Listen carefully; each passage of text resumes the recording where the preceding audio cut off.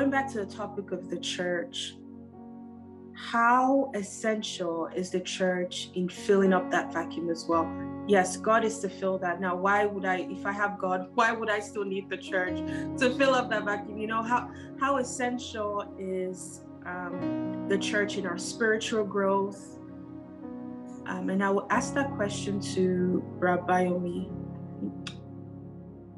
Yeah, okay. Rabbi Omi, please. Okay, so I would say, so let me also come from the aspect of our body, for instance. So I say mine is composed of tripartite being. So I want to take on the body, for instance. When the child is giving birth to, so there is this stage of where the child has to grow, has to, number one, has to feed on liquid, on water, and then a time comes, the child has grip of water, and then he can now move on to the next level of taking milk, okay? And then there will be constant breastfeeding and all that. At the time we come, the child can now grow by taking, other solid material, like pap and some other, other things like eating rice, eating noodles, eating all those other things. So you'll see these stages, the phases of growth. So the church we are looking at now, as an individual, you're born again, you're connected to God. You say, oh, you're giving your life to Christ. And you won't say you don't need a church, because the church is a place where you're fed. It's a place, Bible said, as a new child, as a new babe, it said, desire the sincere milk of the word, that ye may grow thereby. So if you don't eat the word, you can't grow. And the church, which is a center, the center of knowledge, is where we all go, and the word of God is what it demystify for us, simplify for us to understand, to be able to digest it. And then we can understand and we can grow. So as a believer, you can't say you don't need a church, even though you have the word, the Bible in your hand, and you can actually study it on your own at home. But there's a level, of understanding you need. When you belong to the body of Christ, he say when you see a fellow believer, you are encouraged. When you hear testimony of other believers who are passing through the same challenge you are passing through, or they have overcome, same hurdles that you are still passing through, it will encourage your faith. It will build your faith. You can't do that individually as a person. So the church is very important for us as a believer. Awesome. Thank you for that, bro. Kelechi, would you have anything to add to that response? Yes, I would love to. Bro Bemi said very important things. Somebody may wonder, well, why do I need to be fed in the church where I have my Bible and I can be fed with the Lord? And I think he talked a little on that at the end. And I just want to add to that. There's something that you read about the church throughout Scripture. There's this word that's constantly used, edification, building up. In Ephesians 4, the Bible talked about how God sets. He was talking about the gifts God gave the church, and he talked about the apostles, the prophets, the pastors, the evangelists. And all these people are supposed to be for the equipping of the believers. Now, the truth of the matter is that every single one of us, every single one that is a child of God, every believer, everyone that's been called out of darkness, there's a certain gift that you are to the church, to the body of Christ. Maybe your gift might be as a teacher. Maybe yours might be as evangelist. But you don't have it all. That's the challenge. You don't have everything. And that is why God made us to need each other. So that it should be that when we gather together, multiple gifts are represented. And so that, for example, perhaps I may not be called into, just as an example, the ministry of help. Maybe I'm not. Maybe there is someone that has been called into that in the church circle or fellowship that I'm in. When we come together, I watch them minister. I receive their ministry, and I'm also equipped that even tomorrow I might even begin to minister help just like they do. Or there's an evangelist that was someone called to be an evangelist, and maybe I'm not called to be that. Maybe I'm not giving that as a gift. Maybe my own might just be teaching, or maybe prophecy. Now, the person, I would receive their ministry, and then I also grow in that. On the other hand, if I withhold myself from belonging to a body or to an expression of the church, I'm denying the church of the building up that could happen if I were in their midst. So if I was a gift as a pastor, for example, and I'm not there's no one to pastor, right? I'm denying God of that opportunity to use me to pastor vessels, to shepherd people. And that's selfish, right? So we need one another. Like there's the connection of Rabbi was talking about how we receive testimonies and it inspires us. To add to that, there's also this receiving of giftings of ministry and giving of ministries for the sake of building up. It's when these things happen that we are built up.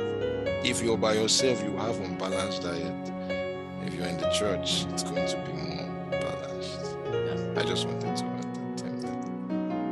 Thank you very much for that. This was a necessary discussion because we live in a time where a lot of young people are beginning to believe that it is possible, and unfortunately, the media around us and the big people around us popularize it and make it sound like it's possible to actually be a Christian and not be part of the church. And we want to appreciate you for the insight you have brought on that to it.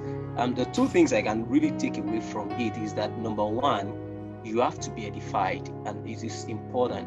Number two, if you have really, you said something that actually you took the words out of my mouth. You said such a person will be selfish. If you are truly saved, you should also be saved from being selfish. That will not be part of the fruit of the Spirit. So I think this is something for our viewers to think, that the church is also important and crucial for our spiritual growth. So I'm going to ask, now that we have established that the church is from God and God sanctions it, and God wants us to be part of the church. Now, I was going to ask a question, but then I remember the words of Jesus in Revelation chapter 3 from verse 1. He was actually talking to a church. And without mincing words, he told them, you have a name that you live, but you are dead. So can a church, obviously a church can be dead, because we wouldn't say Jesus is lying. But then what can we see, or what are the parameters, what are the indices? What do you see and say, oh, this church is dead? Bro Kelechi, I'll start from you. Okay.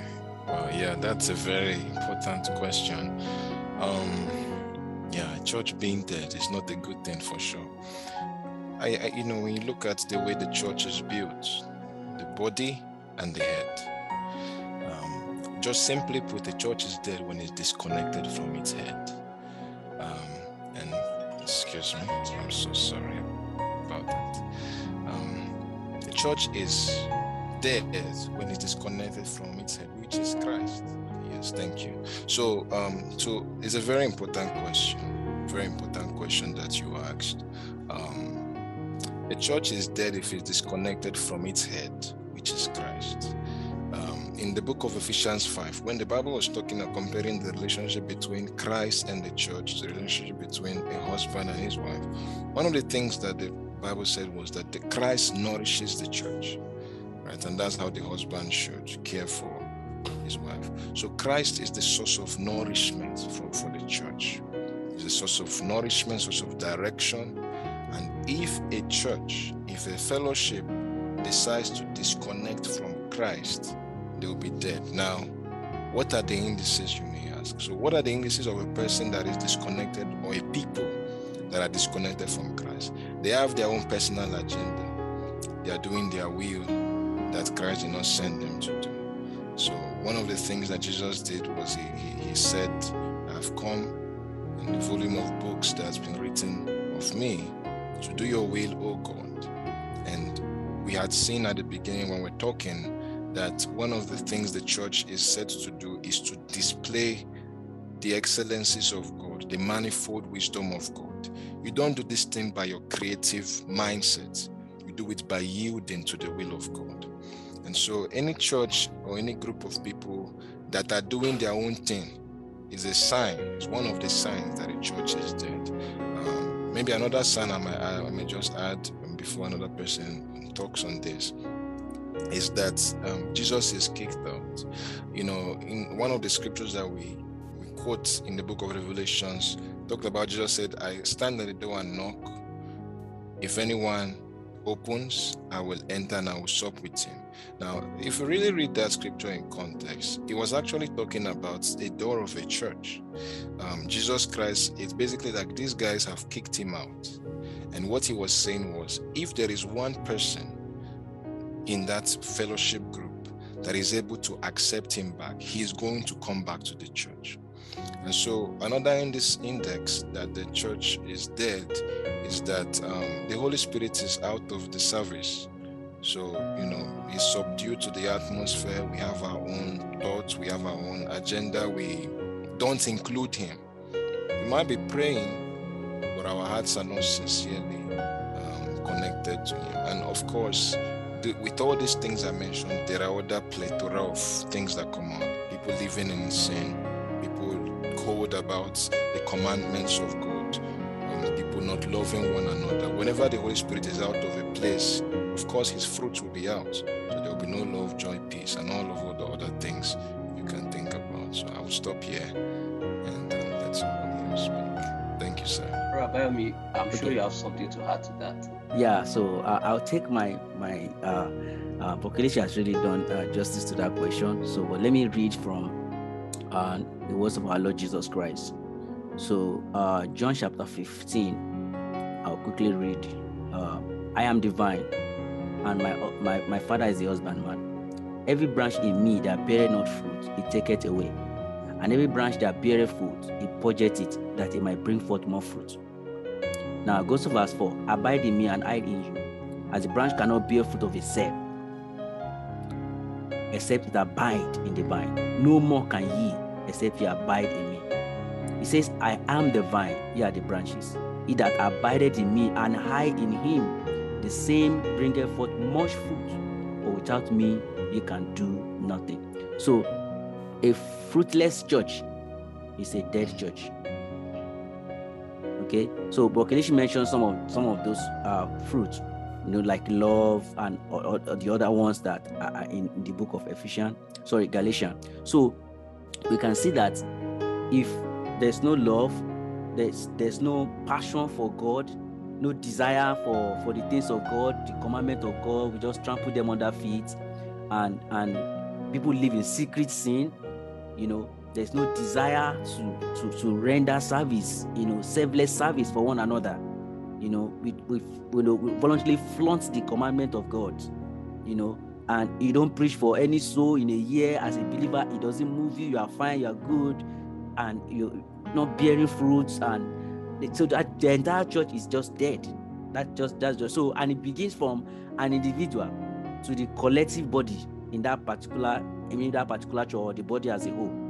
So, and the Holy Spirit is totally out of the equation, because wherever the Spirit of God is, there is liberty. Yeah, there is freedom from sin. There is fruit. There is abundance, and it's. Jesus even said when he was going, he told the disciples that that they are sorrowful, but it's expedient for him to go. That when he goes, he can send the Comforter. And when the Comforter comes, what's the job? It's so simple. He will what? He will teach them all things. And he will he will convince the world of sin. And he will teach them all things that he has told them. So when the Holy Spirit is out of the equation, all those things that Jesus said the Spirit of God will do, they will just be there. So there will be strife, there will be gossiping, backbiting in the church, and the most different things you begin to see in display in the church. And that's a pure sign that the church is totally dead. Thank you so much. Bro Abayomi and Bokelechi, thank you for those answers. So you've kind of touched on this in the answers that you've given and the insight that you've shared on the benefits or even the advantage of belonging to a church. If you had to expand on that, in a nutshell, what are some, or maybe several nutshells, what are some advantages or some benefits of belonging to a church that's alive? I would say, what are some advantages of belonging to a church? Babayabi. Oh, okay, thank you. I wanted to be sure. So there was this quote my pastor said last week Sunday, and since then he has been kind of ringing on my head since then. It says, as believer, okay, we glue together. And separated we die out.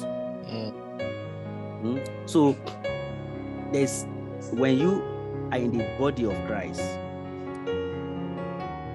as a unit, there's this strength we derive from one another. Okay, so I'll put it like there's this nutrients, just still in this John chapter 15. So look at that tree. All the branches are deriving their nutrients from the main branch and from the roots.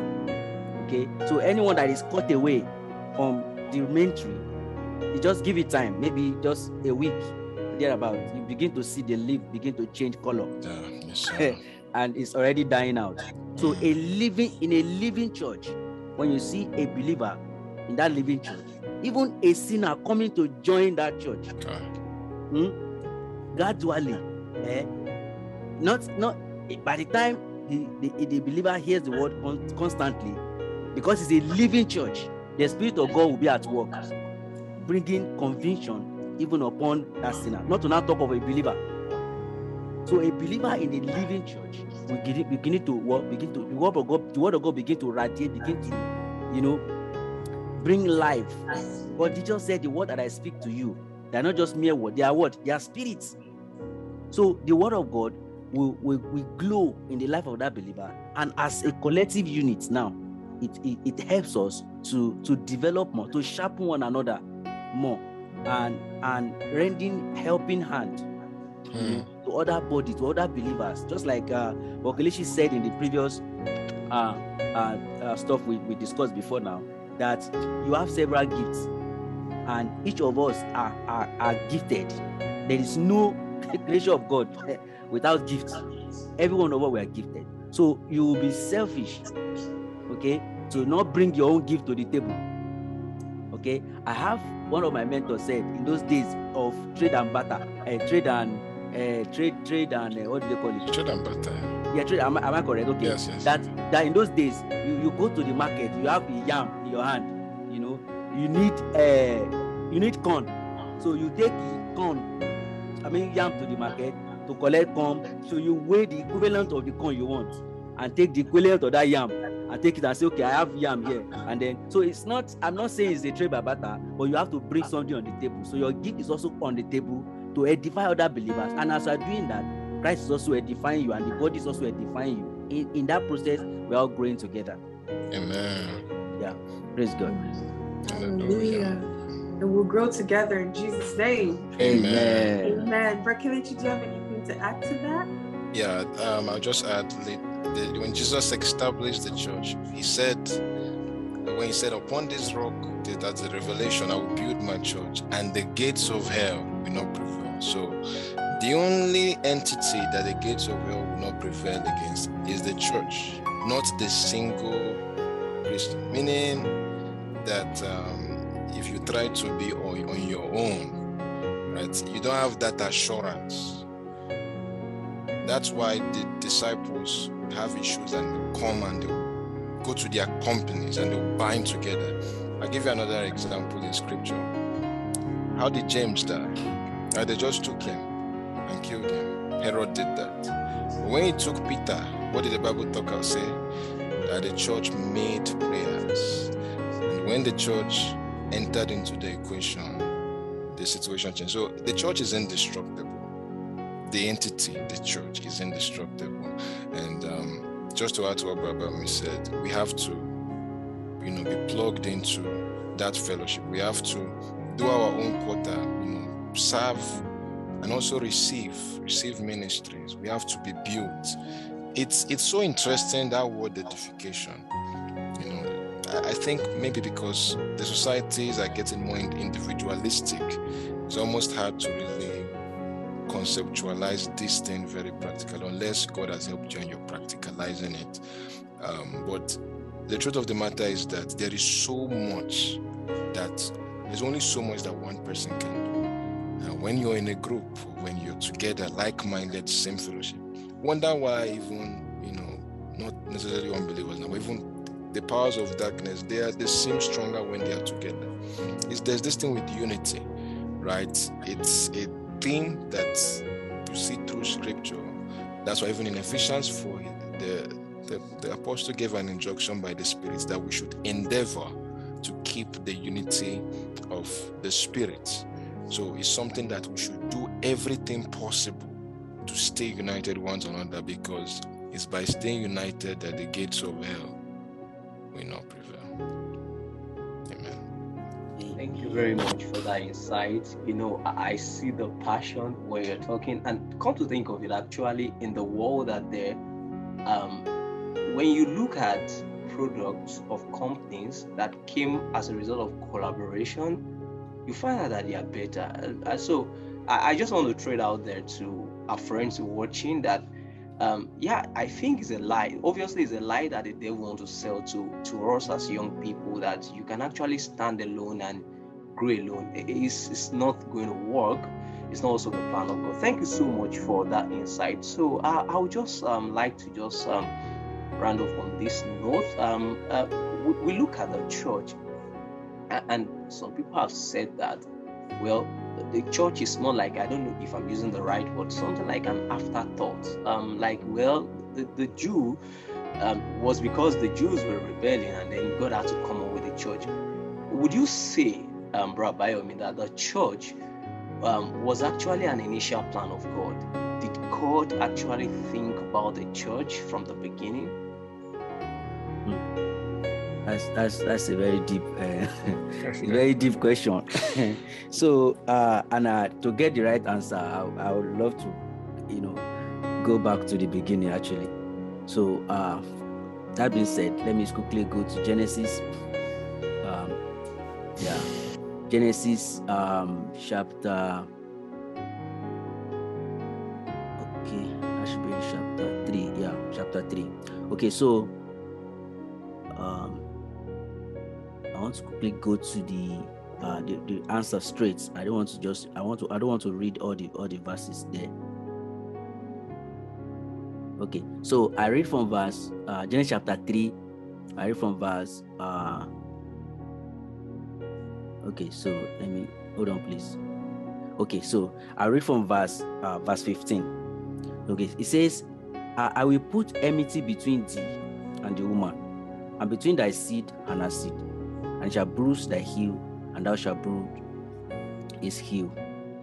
Okay, so at this point, there are other stories, before this verse, that God has initially, he has set in motion.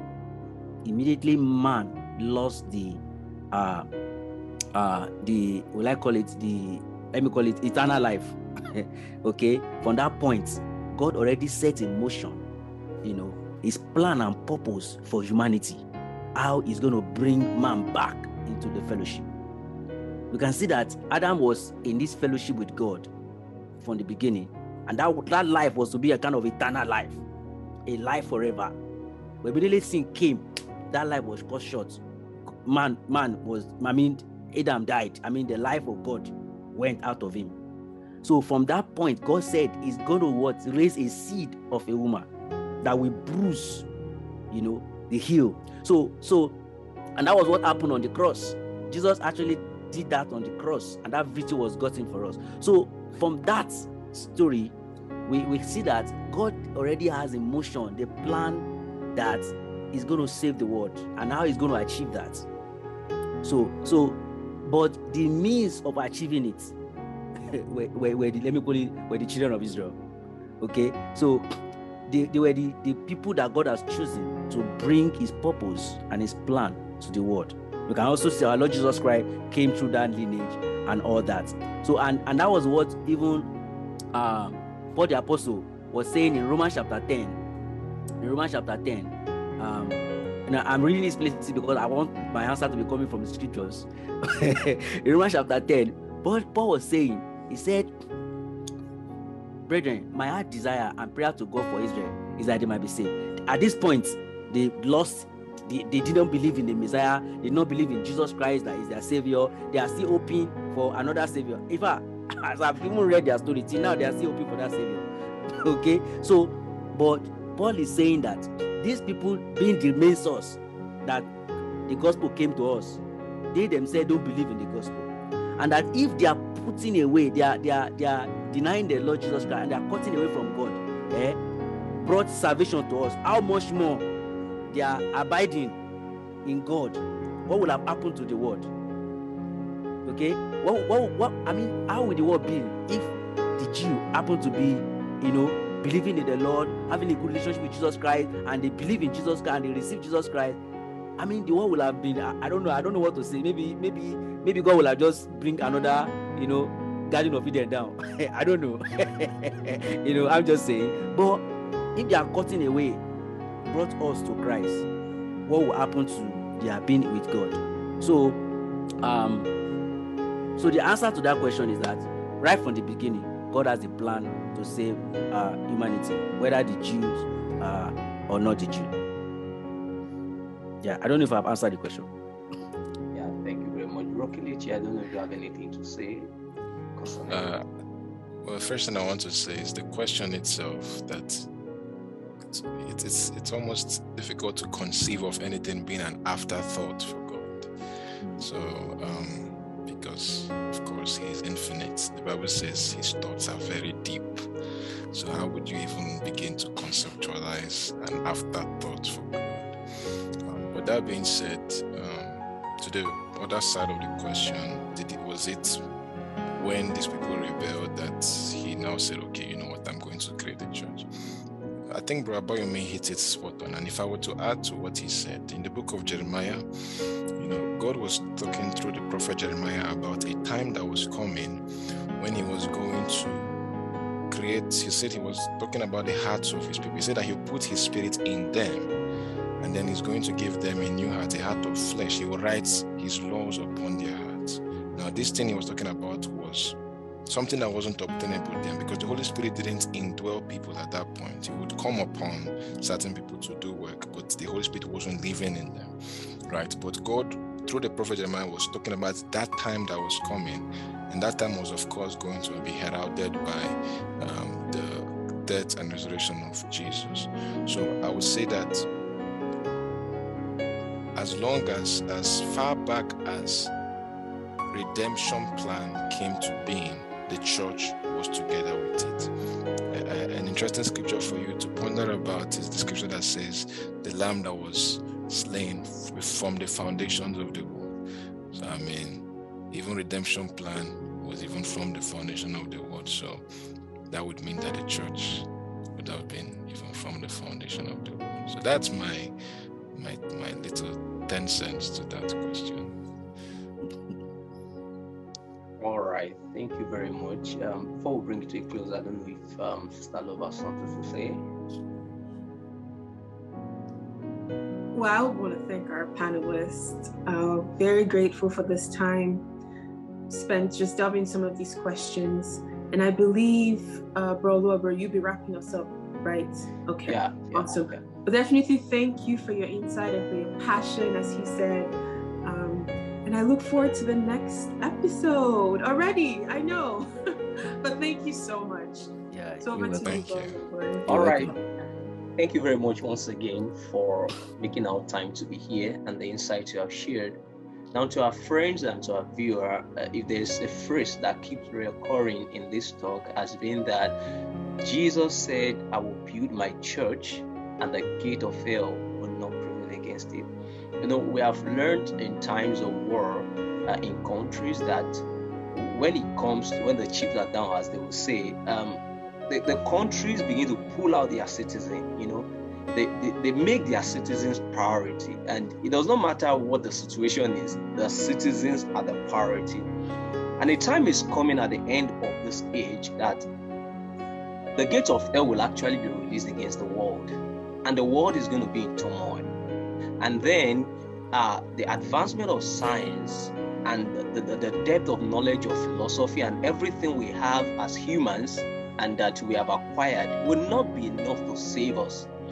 And the people that will be the priority of the kingdom of God to pull out of this distressing situation is going to be the church. And it's a beautiful family of God. But to be part of the church, you need to know Jesus personally. You need to know him as your Savior.